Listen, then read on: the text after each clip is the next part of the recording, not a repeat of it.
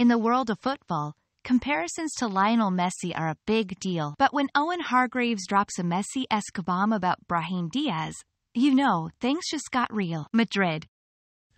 48 minutes in, Diaz decides it's showtime. Dribbles past 3, not 1, not 2, but 3 defenders, and curls it into the top corner. I cried, you cried, we all cried at this beauty. Diaz, our hero, limps off towards the end, sparking panic. But fear not. The man himself says, it's not serious. Meanwhile, Bellingham sending, oh my god, texts from the sidelines. Drama on and off the pitch. Owen's calling it Messi-esque, while Michael Owen hints at Madrid finding their own little Messi. Fans worldwide are losing it, and somewhere Messi's probably like, wait, what? So is Diaz the next Messi? Only time will tell. But for now, Real Madrid fans can dream.